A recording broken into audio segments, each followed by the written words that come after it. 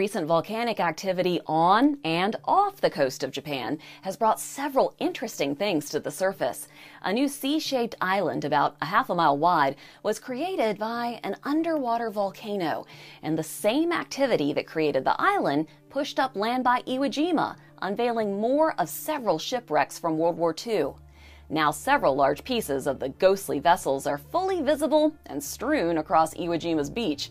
The ships actually didn't go down in battle, though. They were simply placed on the ocean floor by the U.S. Navy in 1945 as an artificial breakwater to protect the harbor that they were building.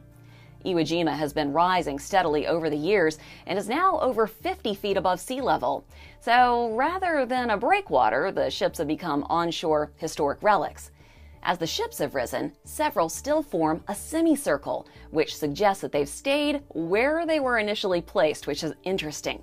Scientists say the newly formed island will likely sink back into the ocean because it's made of porous materials like pumice that erode quickly.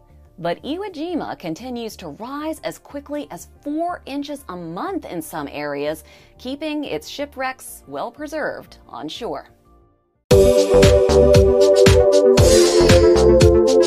Yes.